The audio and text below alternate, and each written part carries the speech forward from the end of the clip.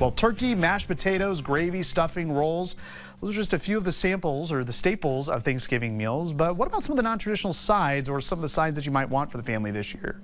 Chef Steph is back here in the QCL kitchen with a few ideas here for this Thanksgiving. And we're also looking ahead to Christmas. Yes. And you're showing us a way to kind of set it up to look nice and festive. Yes, I am. Yeah. Now, the first little idea that we have, and this is a tip that everybody should remember, if you're going to have a buffet, yes, you put the plates at the beginning, the silverware at the end with the napkins, because you don't want everybody juggling the silverware while trying to fill their plate. Okay. Another tip is get out your bowls, your serving bowls, everything.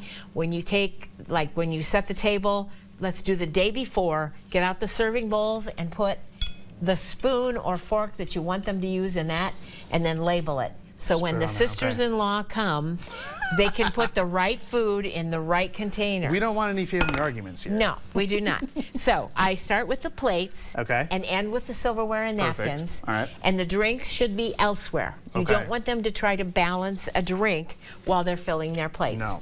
And you've got a Sharpie with the drinks too. A Sharpie with the drinks, because I don't know about your family, but my family will take like 3 sips and then walk away from it. Yeah. And so we need to have Kyle's name or whose ever name on their cup. Mark your cup. And that will, and I keep the Sharpie with the cups. Okay. And even you can write on glass, you can write on plastic if you've got a Sharpie. It'll come off. It takes a little elbow grease. It's a nice little placeholder. Right, it is. And it keeps them from falling over and getting out of place. All right. Another tip, buy yourself some out-to-go containers. Which I would have never thought of that, because usually you put them in old Tupperware, old butter. Yeah, I can't believe it's not butter, whatever. Yes, exactly. Yeah, you know I can believe it's not butter. I'm sure you can. Anyway, to-go containers, these are lined with plastic, so they'll hold water. Okay. I want to make sure that all the food is gone and people are enjoying it on their own, because you only have 4 days. So if you've had it out, it has to be gone in 4 days. Now, you can recook it. You can make it into soups and all kinds of other things. Sandwiches. But it would be way nicer of you to write Mark on this and send Mark home with some turkey, some dressing.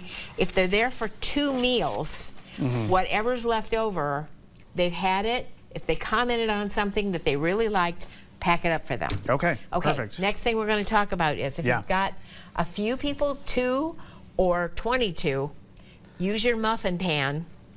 The muffin pan can cut the size of the pies down, and then they can have a tiny pumpkin pie. Do a little mini pumpkin pie, there you go.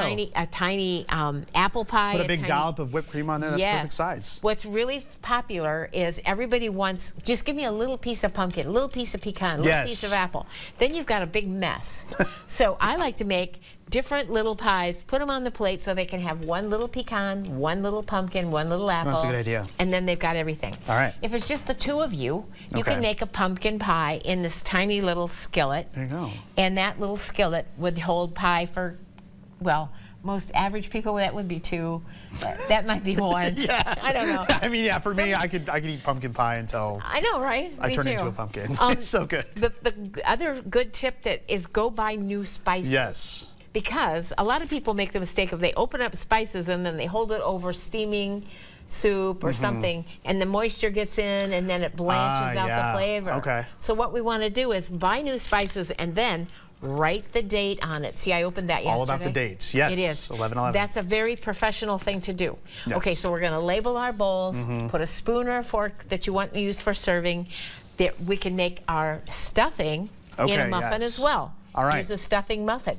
Why did I bother putting stuffing in a muffin? Because the top is crispy, the bottom is moist and gooey. It's about that texture. Yes. We were just talking about that. It is the texture. Okay. Okay, another really easy thing to do is your green beans. Yeah. Wrap them up. This is one of those little red peppers that you buy at the produce department. Yeah.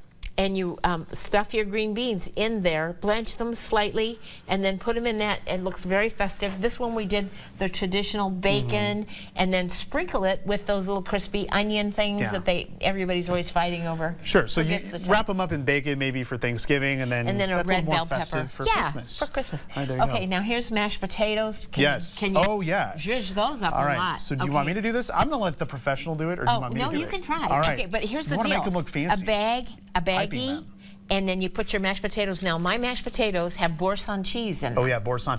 Never heard of it before. It's got garlic and chives and things in it, Ooh. and the cheese makes them extra rich. And then you can make them pretty. I mean, you could just look at how smooth that is. You know that looks Try good. one. All right, try it. Try piping. All right, we'll try piping it on this plate do Christmas. Here. Do Christmas. All Okay. right, so just Squeeze. See how easy? yeah, it's easy. I'm maybe messing it up a little bit, but yeah, very, very simple. You don't make a And mess. here's the good part. The good Okay. news is you'd throw that away. You don't have to clean another bowl. Hey, that's perfect. Yeah, Yeah. keep it in a Ziploc bag. Okay, so I lined my buffet Yeah. with black craft paper. Okay. And I've got non-dairy, no nuts, and vegan listed where the dish is. Okay. That way I don't have to answer 24 questions. Yes, Let's exactly. have a cocktail. All right, let's have a cocktail. We've Yeah, talked what'd you bring about us it. today? Yeah. Let's have an old-fashioned Christmas. What do you Okay, say? let's do it. Cheers. Cheers. This is the Mississippi River Distillery Old Fashioned, which is award-winning. And you just buy it by the bottle. You're right. Very smooth. She was telling me it's very smooth. And I'm not a bourbon guy, but I mean this is very good. It goes down very easily. It's very delicious. And very when tasty. you show up, you've got something that, like, everybody brings white wine, everybody brings a white and a red. This, you show up with a bottle of Mississippi River Yeah. Old Fashioned, you're the popular kid at the party. Yeah, well, you can learn more about all of the spirits and the drinks at Mississippi River Distilling by going to mrdistilling.com. And real quick, we want to try this glaze, this is bourbon, the turkey. the turkey. This is the marinade, the brine. It's in bourbon and apple cider. The recipe's Tastes on delicious. the website. Thanks so much for watching QCL. Your News at 4 with Sharon. Up next. Happy holidays. Yes, cheers.